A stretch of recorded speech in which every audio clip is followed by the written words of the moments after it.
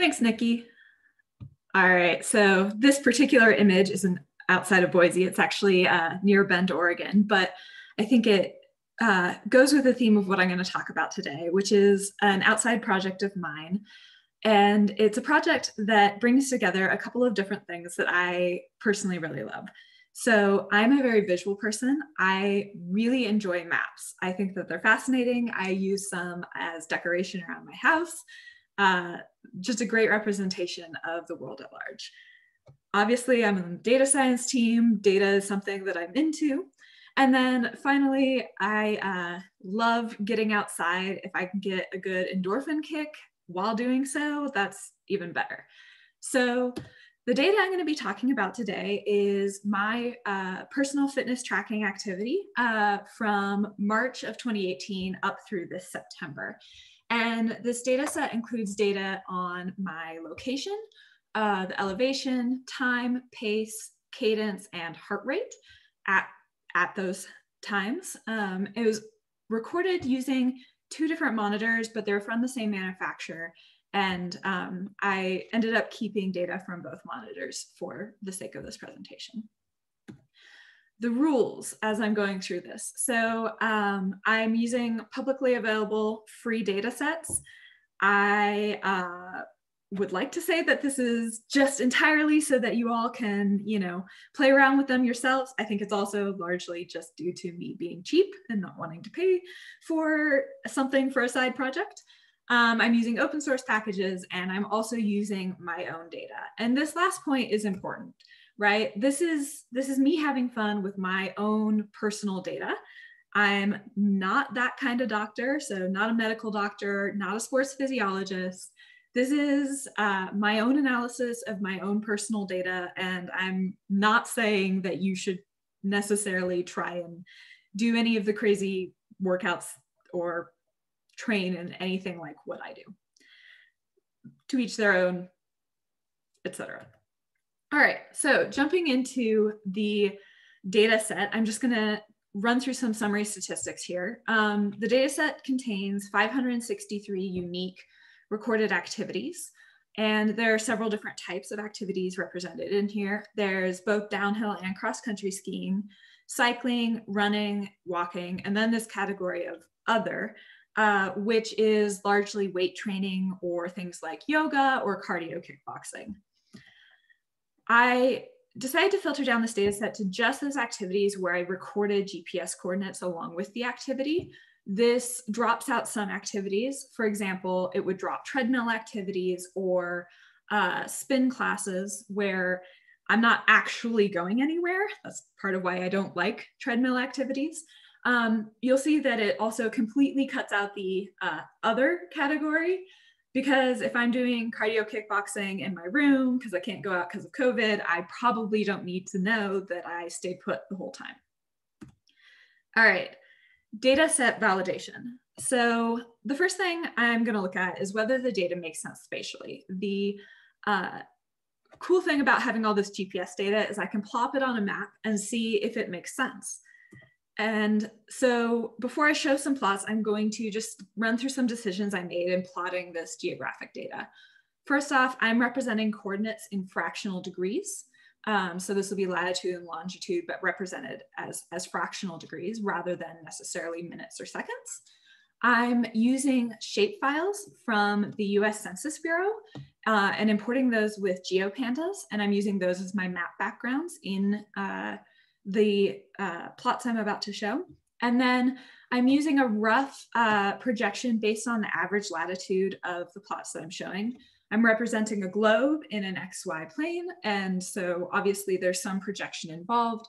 For larger maps, there will be more distortion, but most of the maps that I'm showing are just of the Boise area, so there's actually relatively little distortion compared to what you would be used to seeing. So as a sanity check, you can think of this as sort of a visual unit test. I plotted all of my data on a map of the US. I wanted to make sure I hadn't messed up any of my unit conversions and wasn't like accidentally putting myself in the middle of the Pacific Ocean when I was actually in Idaho. So this is what my data looks like from that 2.5-year time period. And for me, this was actually a great walk down memory lane because it showed some events that were a lot of fun that I had actually forgotten about, like that friend's wedding in New Jersey, or that other friend's wedding in San Francisco, or a visit to Glacier National Park, and then the Hood to Coast relay, which I did last year. A lot of the plots I'm going to show next have coloring as a distinction of another axis in the data. So I'm showing latitude and longitude, but I'm showing coloring to represent some other function of the data. And as a sanity check on that, I colored this particular plot of my Boise area data using longitude. And you can see that the color progresses from left to right. This is a perceptually uniform color map. So for those of you who are a little bit nitpicky about using rainbows, I did at least correct for that. And then just as a side note, I did mask some data for privacy in the feature plots because I really don't want anyone watching this on YouTube in the future to just show up outside my place at some point. All right, so density heat map. That said, you can tell from looking at this density heat map that I live in what is southeast Boise, this region over here. And it makes sense that most of the activities that I record and most of the points related to those would be in the general Boise area. You can also see some density around the Clearwater building, and that's because I have a tendency to go for a run during lunch. You'll notice that this is actually smooth. This is a kernel density estimate, so I'm fitting this in a way that smooths out some of the data. This has some strange effects. For example, if you zoom in here, I've hiked this particular loop as an out and back for part of it once, and as a full loop another time. And you can see that the color, it doesn't necessarily exactly correspond to what you would expect. This is also in part because the data points that I'm recording are not necessarily equidistant in spacing along any particular axis. And so the coloring has to be taken with a little bit of a grain of salt. All right, here I was coloring by heart rate. This is mostly for my own edification to see where I was, really stressed out on certain workouts. Just as a first pass validation, this particular run I happen to know was on about an 85-degree day, running with someone who normally runs about 2 minutes per mile faster than me. And so yeah, I had a high heart rate. That's not a big surprise. All right. Coloring by speed. I was originally a little surprised when I looked at this because it basically just looked like I go pretty much the same speed all the time. There's a whole lot of blue, a little bit of green. And then I noticed this little chunk up here. And so for those of you familiar with the Boise area, this is actually the Bogus Basin Ski Resort. And it turns out I go so much faster downhill skiing than doing any other activity that it completely blows the scale out of proportion, and you essentially just see that skiing is fast. All right, coloring by elevation. When I first took a look at this plot, I was not really very surprised. You could see that the ski area looks like it's high up, downtown looks like it's not. But when I zoomed into this, I saw some discrepancies in the data set. So this is actually zooming in on downtown Boise. And there are a couple of problems that this highlights. First off, you can see that apparently which direction I approach this particular intersection from influences its elevation, which is probably not right. And it also looks like the two sides of Broadway, which is this street here, are at vastly different elevations, which I guarantee you the street's not that sloped. So I wanted to look for another source of elevation data that I could potentially use to correct this because I knew I had geospatial data and I assumed that somewhere there would be a way to change that into elevation data. So what I actually ended up using was the USGS elevation point query service. And this is about a 10-meter resolution available over the US, and it's an API that you can just hit with latitude and longitude coordinates, and it will give you back elevation. So running that over this entire set of data, I saw that I no longer had strange elevation discordances in downtown Boise, and it still matched my expectation. That is that the ski area is in high elevation downtown along the rivers in low elevation. And if you go for a hike up Lucky Peak, which is right this, you see a constant gain in elevation along the way, which anyone who's done that trail will tell you it's a constant gain in elevation. Just to kind of bring this home, I'm showing here a comparison between the elevation recorded on the device and the elevation when I use the USGS data set. You would expect, ideally, that these data points would all fall along an XY line diagonally here. I'm actually showing the two different devices separately here because they use they use different methods for elevation. But to kind of bring home this conceptual point, if you take a look at, for example, here, I have activities where I'm recording more or less the same elevation by USGS, but different elevations by device. So here's what that looks like in an actual activity. And I'm showing in the left trace, so they're shifted slightly, the elevation according to the device, and in the right trace, the elevation according to USGS. What you can see is that the USGS elevation is more or less equal along this entire path, which makes sense. This is going along the river, is running actually through the middle of this, and running along the river, you don't actually change elevation that much. The original recorded device though, which is colored on the same scale, you'll see has a change in elevation across this activity. And so I ended up going with the USGS elevations. This also is more consistent than across the different devices that I'm using and is a way of normalizing this data set.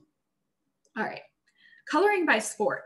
I did this just because I was curious about the different ways I recorded my different sports in different areas, whether they were hiking or running or skiing. And this made sense to start. But then I saw something kind of interesting in here, which was this. So if you take a look at this, this is actually tracing out Highway 21, heading up towards Lucky Peak Reservoir. And you can see that it's mostly red, which is cross-country skiing. And it seems a little bit strange to be cross-country skiing along pavement near a river by a highway, not usually where you cross-country ski. It turns out that I actually was recording roller skiing activities as cross-country skiing activities, and I had kind of forgotten about that. So because the physical motion of roller skiing is meant to mimic cross-country skiing, I was recording this with maybe that same label. And so I was in fact actually skiing on pavement. All right, so next up, taking a look at whether the data makes sense numerically. So moving on from spatial, just looking at the distribution of the different values that I'm seeing in this data set. So the first one is elevation. If you look at this main elevation plot, you can see that I work out at an elevation that is entirely consistent with living in Boise. But if you separate this out by sport, you can see some other interesting things crop up in here. And applying my own knowledge of where I've been in the last few years, I can apply labels to these different peaks for where they actually represent across the country. So there's a sea level peak that's LA and Portland and New Jersey. There's another peak that's Boise and Bend. I grew up in Bend, so I spent a fair bit of time in this time period there. There's some areas in Colorado, and then also Bogus Basin outside Boise. And then some backpacking in Rocky Mountain National Park. And then finally, the super high elevation points are actually correct. They are skiing in Breckenridge, which is extremely high in elevation. So heart rate has this beautiful bimodal distribution. And I had to laugh when I looked at this by sport, because it mirrors my own experience of my physical activity, which is that running is hard. And so I have a very distinct peak of heart rate for running, and then most everything else is a little bit lower. You can actually see that the cross-country skiing here is a little bit bimodal. My suspicion on this is that this represents the transition from skiing uphill with a high heart rate and then skiing downhill where you're recovering substantially. All right, speed. So there are a couple different speeds that you can see on here. breaking it out by sport, you can see that the two major peaks actually correspond to when I'm running versus when I'm walking. You can also see that I sometimes walk when I'm running, and this corresponds to interval workouts where I run and then I walk for a recovery in order to run at a higher intensity than I can maintain for a long time. Also corresponds to times when I bit off a little more than I could chew and ended up walking home from a longer run than I probably should have done. Looking at this, it more or less made sense until I looked at the high end of the scale. And I was a little confused because you can see that the colors up here, there's actually some maybe red and purple. And I was a little taken aback by this. And so my first question was, is this just an artifact of the distribution, of smoothing this out, of, of fitting a kernel density estimate to it? So first off, do I really have high speeds recorded for on-foot activities? And the answer is yes. I had 72 data points recorded at greater than 10 miles an hour in an on-foot activity. And I guarantee that I was not intentionally going more than 10 miles an hour on foot. I don't think I actually can. So what's the max speed that I have for an on-foot activity? Because I was kind of curious about this. Turns out 48.5 miles an hour, which means I'm pretty much the fastest person in the world. Or more likely, it means that I forgot to stop my activity before getting in the car and driving home from the trailhead. And so I'm actually recording me driving and thinking that I'm running or walking.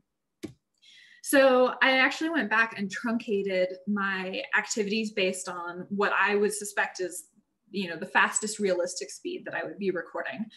And replotted those. It just shifts it down a little bit. I trimmed the activities anytime I hit that unrealistic speed threshold and discarded any data points after that, because I didn't get out of the car again and continue my workout once I got in. Slope. So slope is just calculated here by me using the same equation you would use for slope that you learned in algebra, just the rise over run. And I was curious, do I actually attain anything that's substantially different from zero? And maybe when I'm going uphill, it has a different effect on my heart rate or my pace than going downhill.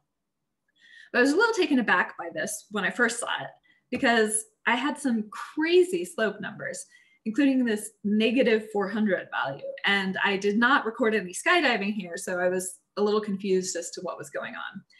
Turns out, if I look at the coordinates and the timestamp associated with this, I have a photo from almost exactly this moment, and it's here. And it turns out that my watch literally thinks I walked off a cliff because I was standing on a man-made platform over the edge of a cliff on a snowshoeing trip. So here, this actually pulled out what would be a logical explanation here. I never really did come up with a logical explanation for why I recorded a very high positive slope at this point. I looked at where it happened. It was on a side hill. It could just be the resolution with which I'm looking at elevation changes. All right, finally, the full activity distance. So this is the distance of the entire activity.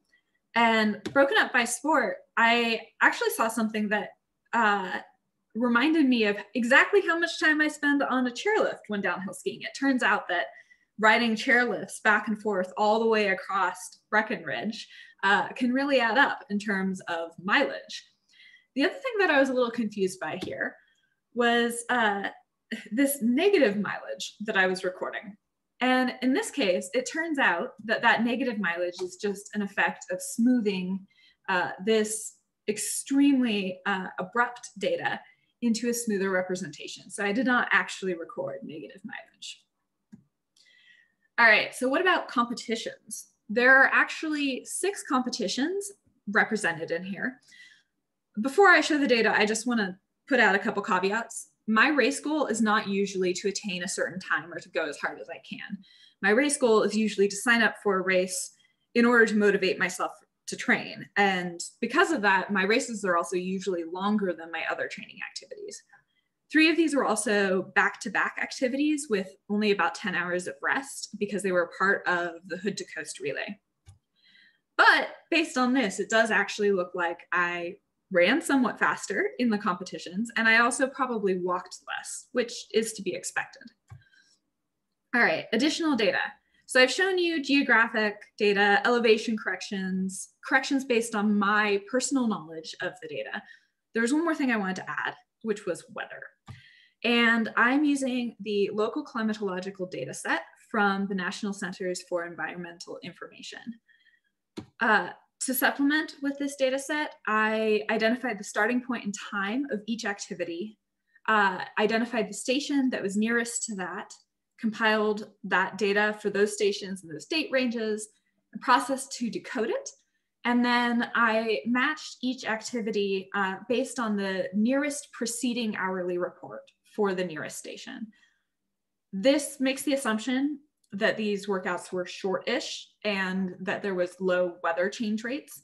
That's not necessarily true on either count, but it was a base assumption just for joining these data sets. So I was excited when I first looked at weather. I thought I'd find out like, oh, maybe I run faster in the rain or the snow or who knows what. It turns out I just don't tend to work out when the weather's crummy.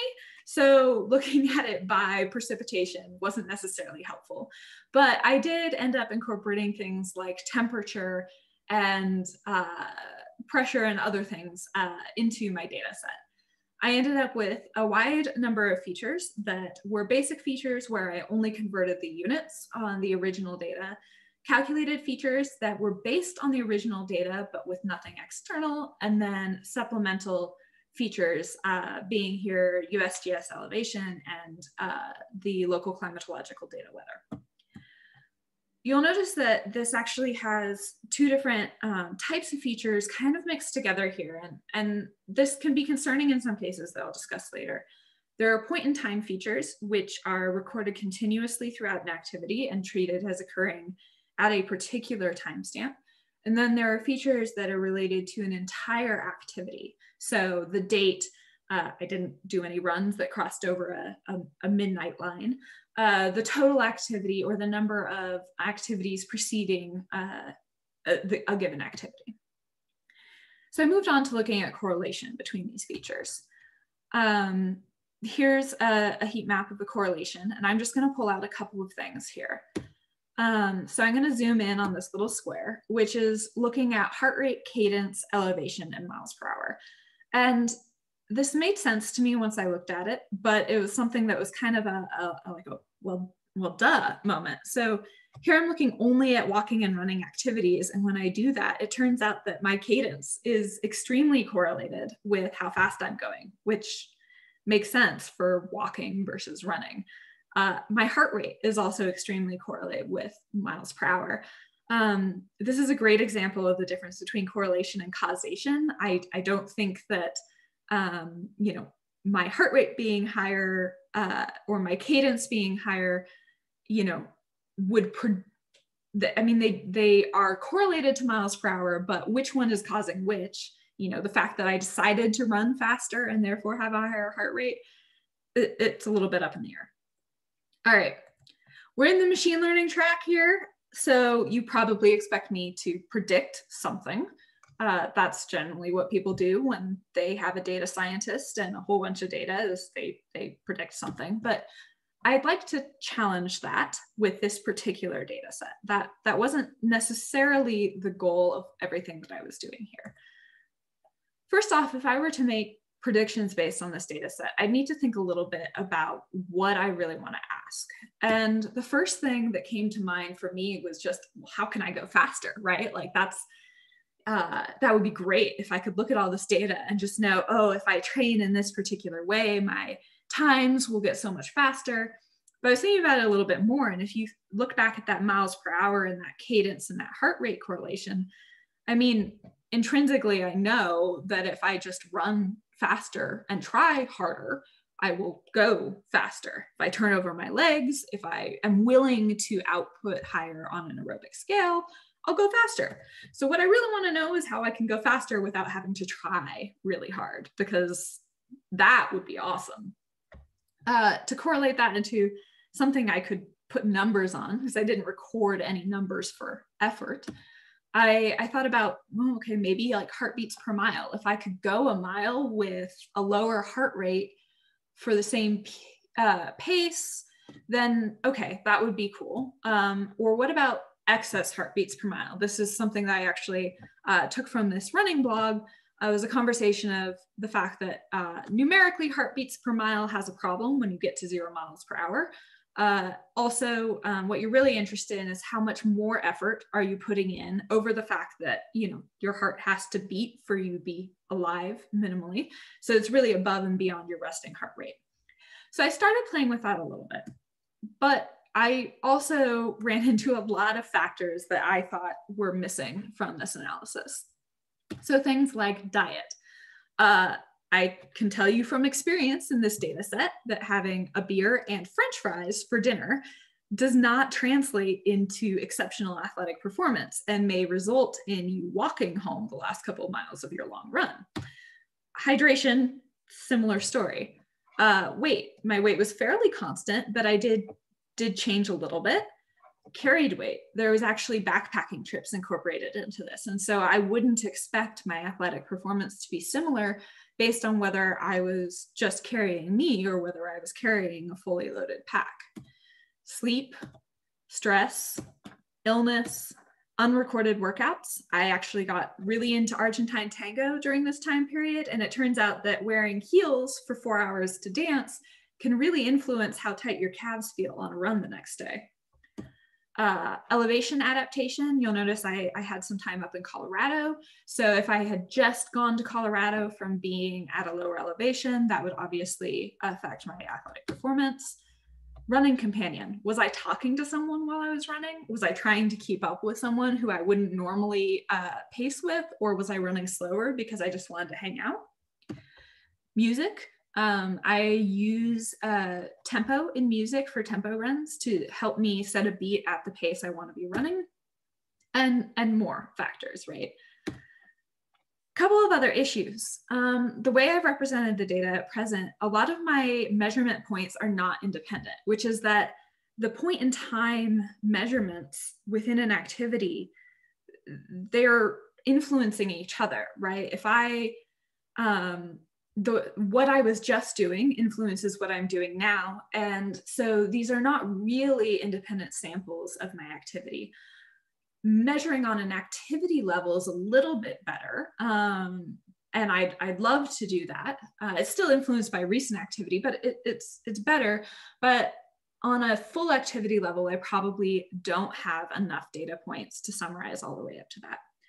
The other problem is an intrinsic problem with what would be maybe experimental design here, which is that I am both the experimental subject and the experimental designer and the experimental tester, which means I'm violating all of the principles of doing blind testing here. And even if I wanted to not influence myself, I tell myself I'm not going to think about like what I learned from the data and I'm just going to go record more. I probably can't do that. In fact, the entire goal was to affect myself. So there's definitely a feedback loop in the collection of this data. So one thing I wanted to bring up was, you know, I decided I wasn't going to try and predict something on me, but there are people out there who are trying to predict running performance based on similar data sets. So about 2 weeks ago, this paper came out in Nature Communications, where these folks took a look at 14,000 people and 20 million kilometers.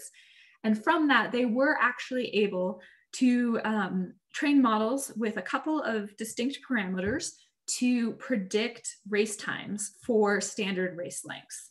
Now, one caveat to this was that they assumed that the fastest recorded time at a distance for a person was their max effort for that distance. I thought about trying to predict my race times with their model, but I can almost, well, I can guarantee that my fastest recorded 5K time in the last 6 months was not a max effort. It was just, you know, when I happened to be a little bit faster on the recovery run than I had been lately. But overall, this is an active area of research, and this is something that people are looking into and something that I find fascinating and would love to see where this goes. So things I've learned during this project. Things I've learned about me is I'm bad at stopping timers and I label activities sloppily. I have, skiing on pavement. I have walking during my runs and running during my walks. And my races do look faster though, which made me excited. I didn't test that for statistical significance though. I really don't record that much data compared to the scale of the data that people are using to train models around this. And I also probably don't really run seriously enough or care about my race times enough for the current race time prediction models. Things I learned about data. There is a whole map world out there, and there are great resources for that. I used the libraries GeoPandas and GeoPy to work with some of my spatial data, and they made it very easy to work with that data and integrate it with standard Python plotting libraries. Track the data before you need it. There were a number of missing factors here that I could have recorded if I had chosen to, probably not serious enough to start recording it in the future, but if I were to honestly get serious about this project, I would have needed to have started tracking that data already. Labels can be messy, even when you have a data scientist doing the labeling on themselves. Think about your internal data relationships. There are a lot of features here that demonstrated correlation. Gerald will be talking about multicollinearity later, but you really need to think about correlation and causation and internal data relationships in this data set. And the other thing is that data cleaning will always take longer than I think, because I thought I would have tons of time in this project to play around with different models and different regressions on the different features. And it turns out that even just getting this data set to something that I would consider working with took pretty much all the time I had to play with it. So with that, I will take questions.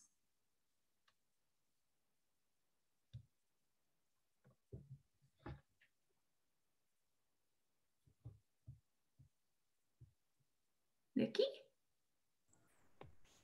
Oh, I see a Q&A thing coming up. Yeah. Disappeared up the top. Before we start in on the questions, I want to say that you can type in your questions into the Q&A, or if it's easier for you to just say it out loud, you can raise your hand and I'll unmute you. All right, so first question is from Chester. Did you find any data relationships you were surprised by?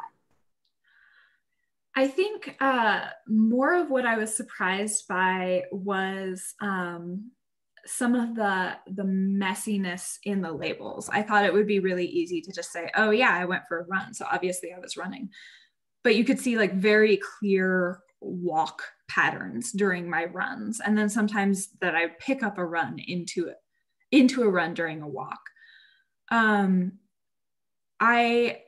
want to look a little bit more at the weather data. I didn't really get to look at temperature effects on activities, but that's something that I'm really intrigued by. But I just didn't have time to go into that here. So there's more exploration to do. And then I see a question from Danny.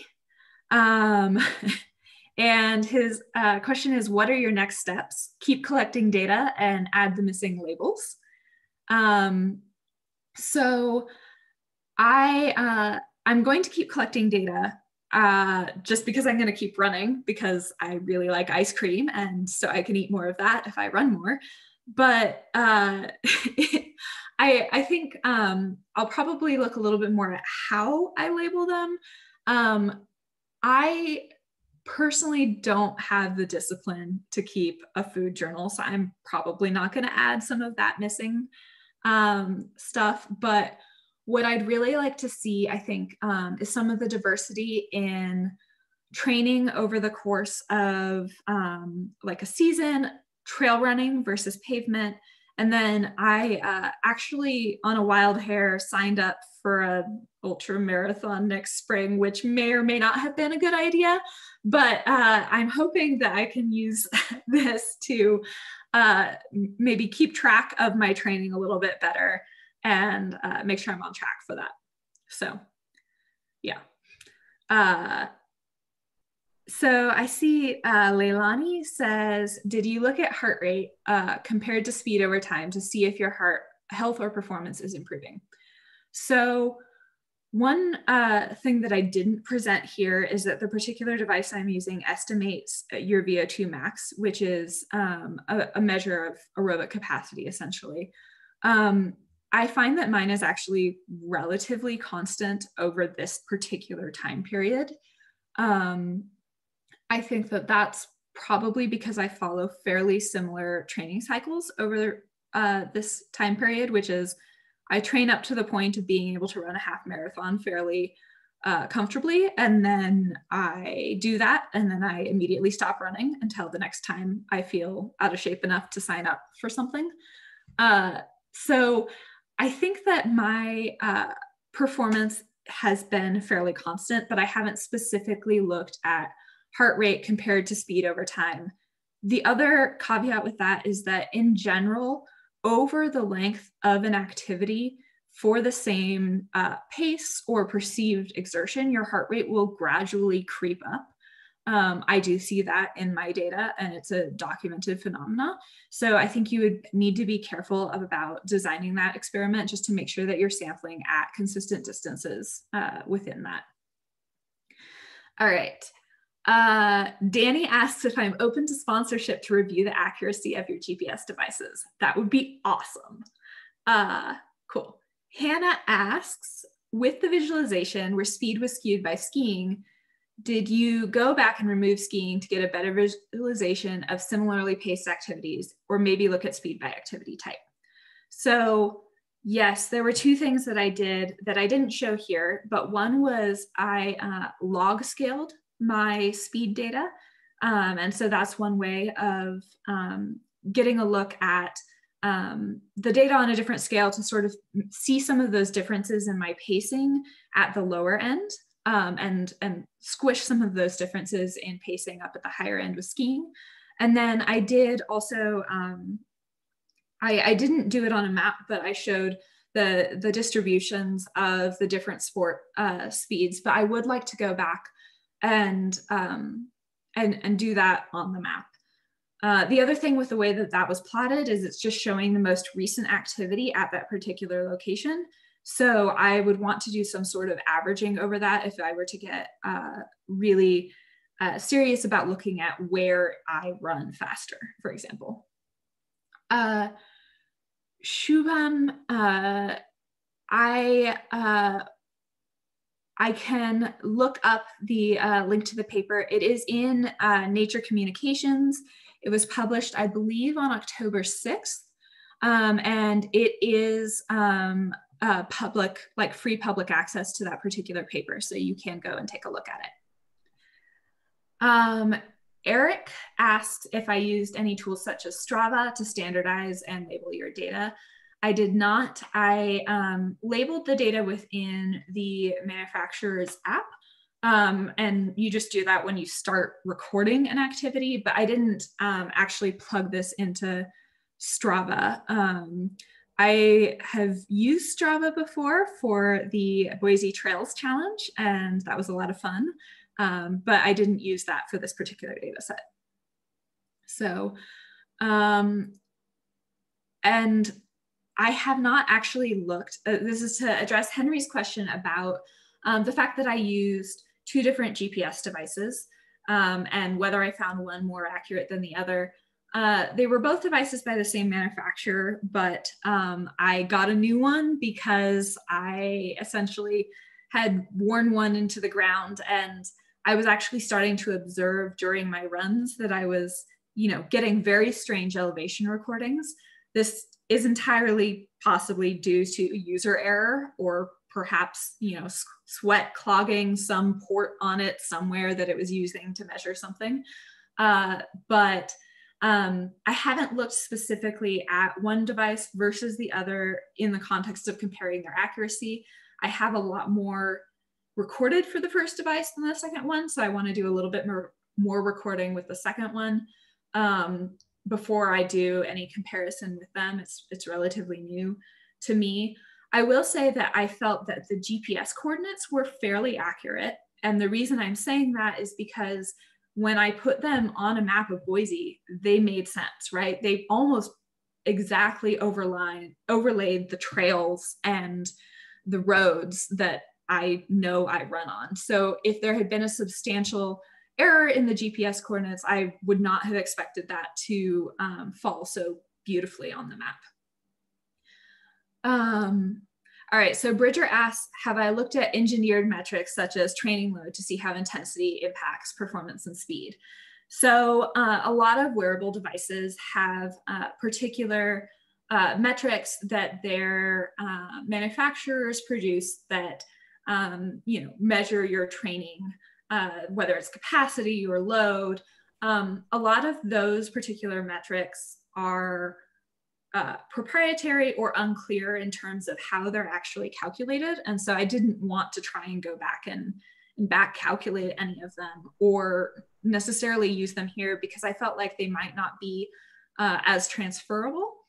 I have looked at them and I absolutely do try and improve my scores on those because who doesn't want fake internet points?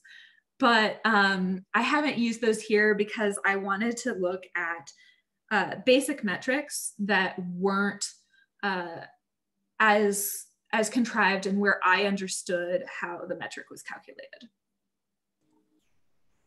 We're a couple minutes over. You guys had some fantastic questions. Everyone, thank you so much for attending. And Kaitlyn, thank you so much for a wonderful presentation. I want to direct everyone to the survey. You should also see it when you close out of this webinar. But we thrive on feedback, so be sure to, all of you, go ahead and fill out that survey for Kaitlyn. And again, thank you so much, and have a great lunch, everyone. Bye, folks.